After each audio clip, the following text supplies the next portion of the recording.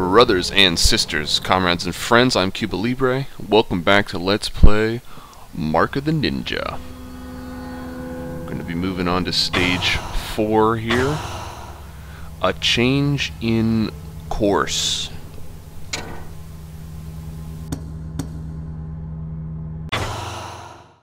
Time for some new upgrades here. Twilight Gate. This allows you to kill people directly through a door. Can be useful. Bat Spray allows you to stealth kill people while hanging above them and dropping down on top of them. That is amazingly useful. And then this just is a little bonus. It makes your lockpicking go a lot faster. Not hugely useful, but meh.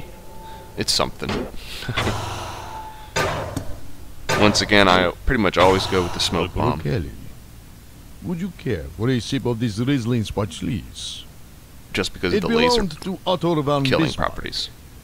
I traded a cargo of body armor just to see how it would taste. So, how is it? A bit tart. My men in the field were waiting for that body armor. Half of them were cut to ribbons. So, this was more expensive than I thought. Look, we've got a problem.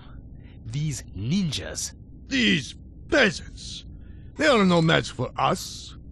Maybe so, but they pack a punch. This one with the flashy tattoos. He's slipping past our lines. No drama. He's just one man. And he should only need one bullet. I want you to take care of him. Personally. Yes, sir.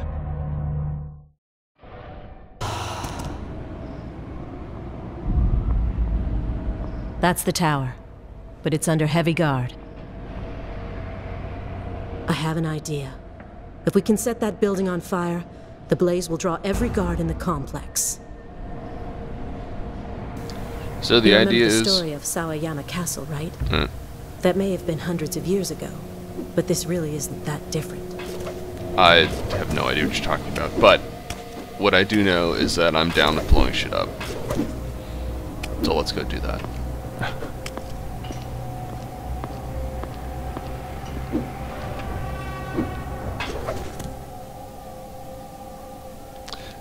Always do a little Hangman's Hymn when it's available.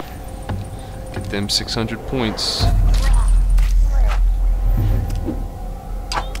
So you can really grind. 200 for the undetected bonus, 600 for the Hangman's Hymn,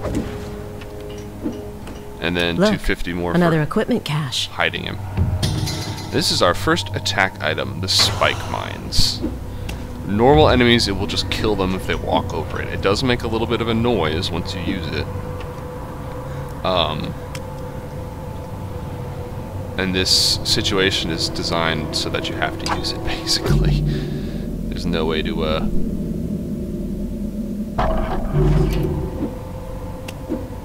no real way to get past that guy without alerting him. You can't jump over his head. There's too much light. So you distract the birds, and he walks right over the spike mine. Boom. You get 600 points for killing someone with an attack tool.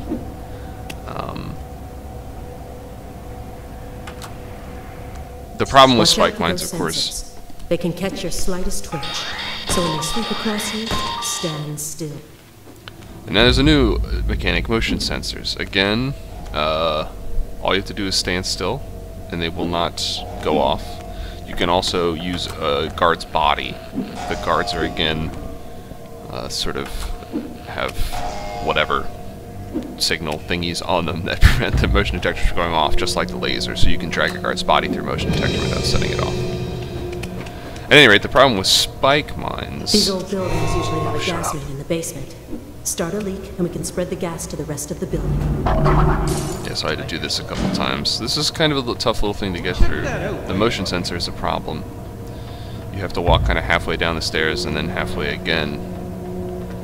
If those guys see you in the meantime, it's a problem. You just take your time, it's okay. You blow out the light. I definitely did not mean to get the dog there, but I'm sort of glad that I did. The Flushing Daimyo. leaves his bed to find relief, and never returns. Because now, you know, the dog's smelling is much more... the dog is much better at detecting you than the guards are, put it that way. At least in an unalarmed state. So, getting rid of the dog first, silently, which is tough to do because of the smelling, is very nice if you can pull it off. I just need to wait for this guy to get back through the motion detector and we can kill him. Now, the problem with spike mines, as I was saying, is that, of course, a guard has to be moving in order to kill him with it. And usually, when guards move, it's easy enough to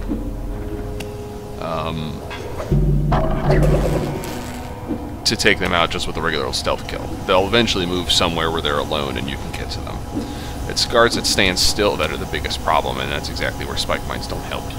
Position 13, any contact? 13, you copy? 13, In order are you to... there? Oh, bloody hell. Oh, come on.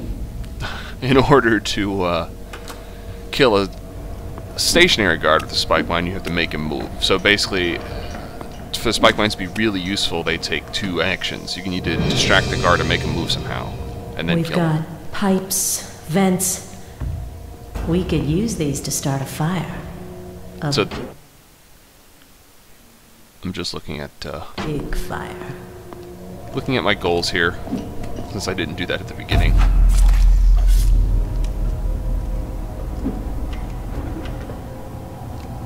So there are more. The other just attack items are more useful in my opinion, because you can just use them straight out and kill people with them.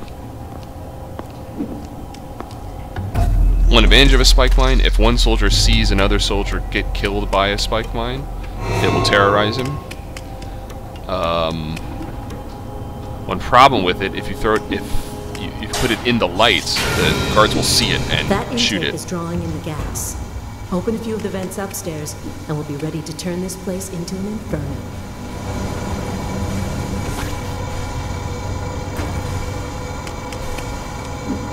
So, now we have to open these vents. Now, you only have to open 3 of them to beat the level, but there's 6 of them to do, and one of the bonus objectives... The gas is leaking. Now we need to spread it throughout the building. Go find the vents that Is lead to up do to the all basement 6. and open them wide. 3 should do it. But opening more will make a bigger distraction.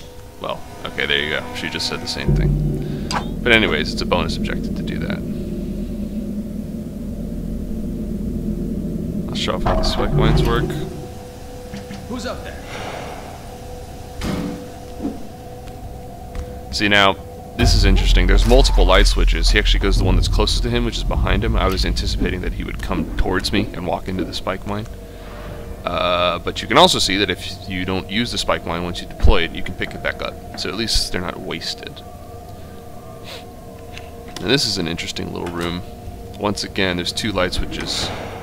So you can turn off the lights there, but the guy will walk backwards into the motion sensor to turn them back on.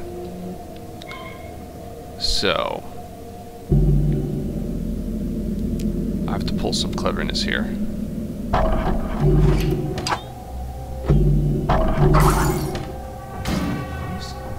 We'll see what that noise was over there.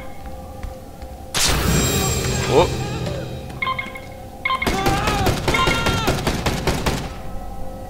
And now I'm lucky enough that this little stealth kill canned animation sends me jumping outside the range of the motion detector, which is pretty handy, all things considered. I'll just use the guard to get through without stopping.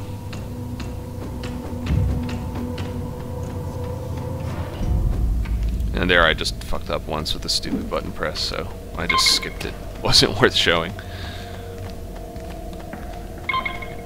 Another interesting situation. Anytime you throw a dog into the mix, it's an interesting tactical situation. And the motion sensors make everything worse too, as you might imagine. They limit your freedom of movement.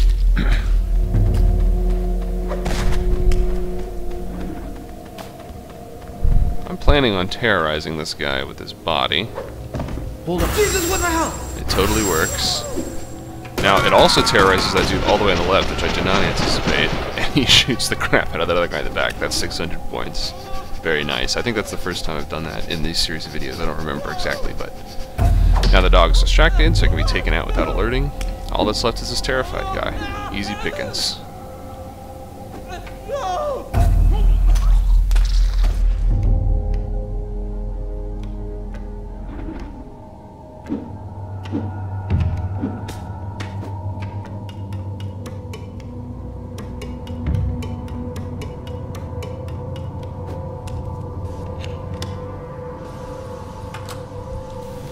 And here's our first gas grate. This is what they look like. 5 more to go. One You'll see, down, 2 to go. if your resolution's high enough, you can see the little numbers on the signs on the walls. They actually say, 1, 2, 3, 4, 5, 6. It lets you keep track of which ones you've done. Now this is an interesting little mechanical whatever. So that power box turns off these lights, so you just need to get under the laser, right? No. So what happened there is that the actual animation of you throwing the dart sort of stretches out your character sprite horizontally, and it put me into the laser, which is bullshit. But it's something to keep in mind, so I stand farther back this time, so that when I throw the dart, it doesn't do the same thing. Always check random corners. You'll probably find something good.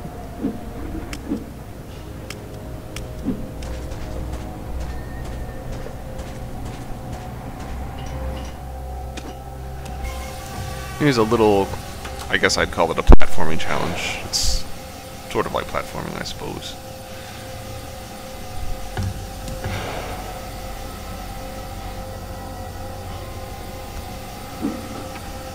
The Boom. hand that caressed, one bride, a lover, no heirs, lie still, arm open. I just want to emphasize again how terrible the poetry readings are. Like the guy he just splits it up line by You need to line. open one more. Hurry, before they figure out what we're up to. No thought at all for either the rhythm of it or a natural reading of the words even. It's just terrible, and it bugs me. Clearly this game is not a game about poetry, so it's not really worth being bugged about, but what can I say? I'm a stickler. Nah, I don't really have anything new to get, so I just refill my junk. Call it a day. Hey, someone there. Now this is pretty lucky. He just barely sees you when you come out, but not enough to alert. Then it gives you enough time to stealth kill that guy. Then he'll see his corpse, walk over to it, and then you can kill him too. It basically gets him out of the range of that motion detector, which would be a problem otherwise.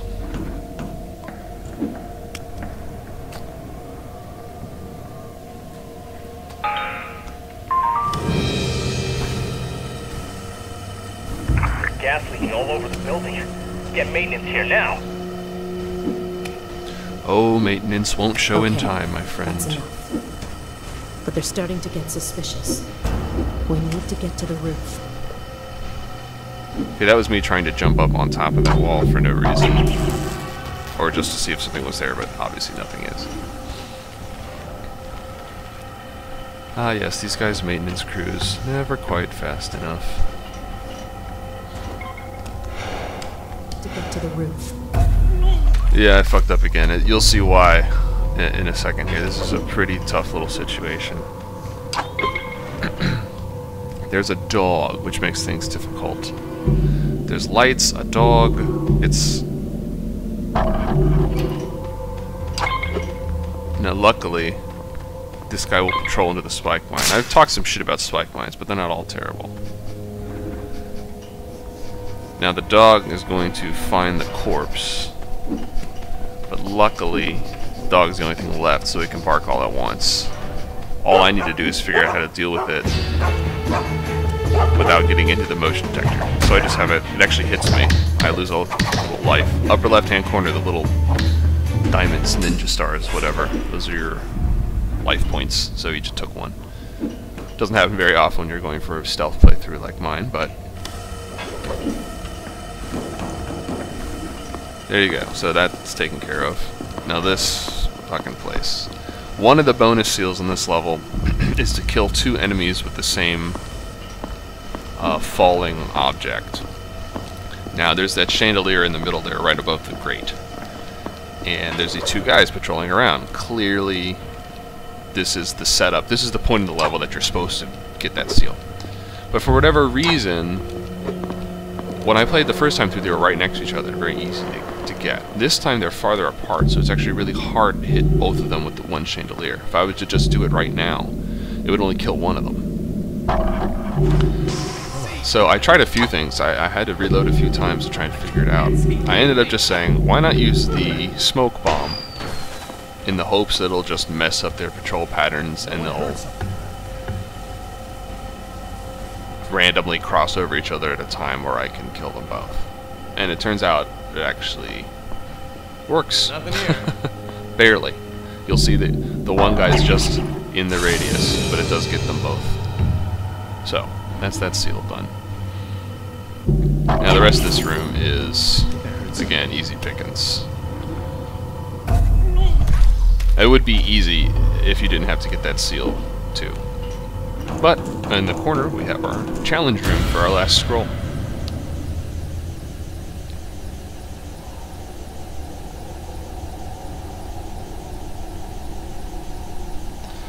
Alright, well, there's not much to this one. You pretty much just go where you can and press what you can, and it gets you through. It looks more complicated than it is. The only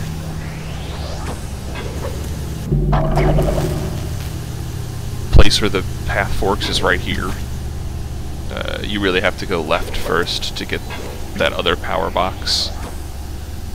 You see, because the other power box gets rid of the last horizontal laser closing off the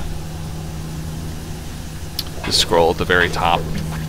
So you just have to go around sort of twice. You have to go up the right side to blow up that power box, then down and around and up the left side to blow up that power box. That gets rid of both of the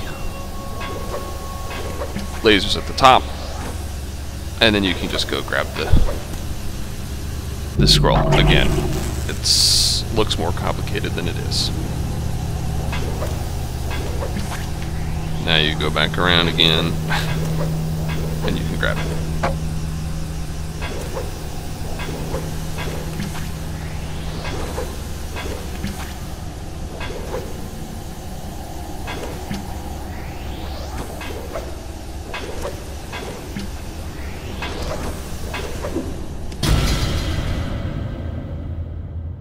Okay, so actually the power box is for some other laser, not one of the top ones, but whatever, you get the point.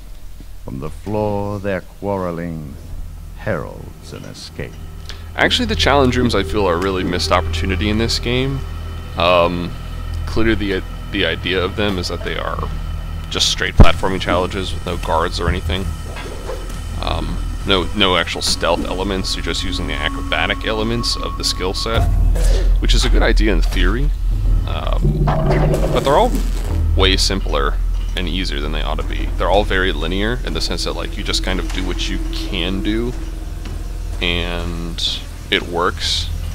They're actually mostly not platforming challenges. They are, a lot of them are more puzzles, but the puzzles are simple because you just do what you can. The ones that are actually challenging, of which there was a couple, are more fun.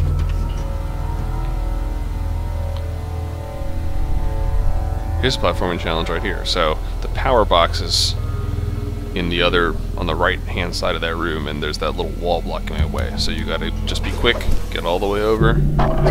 Thank God for the grapple. That's all I gotta say about that. Accident. This is no accident. Somebody sabotaged us. You're right, bud. Someone did sabotage you, and it was me. I sabotaged you. Just check and make sure I got all my seals. Nothing over there. That fuse panel doesn't look too sturdy. No, it doesn't. Throws off sparks. Hurts me in my This life. might be just what we need. I don't think climbing on this sparking transformer is a great idea, but it doesn't seem to matter, so there we go. Boom.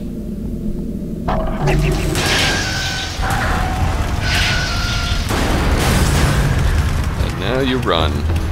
It's funny, she doesn't tell you to run for a while, and then it gives you a time limit, but if you just run as soon as it starts blowing up, So run. you can like get to the end by the time she even tells you to start running.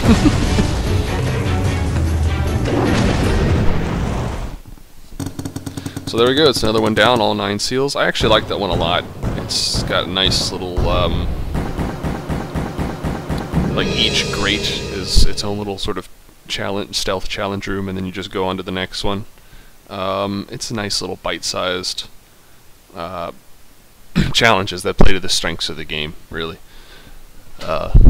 Big contiguous areas are cool too, but I don't know, there's something about this game that makes bite-size better. Anyways, my name's Cuba Libre. That's it for episode 4 of Let's Play Mark of the Ninja, and I will see you next time. Peace out.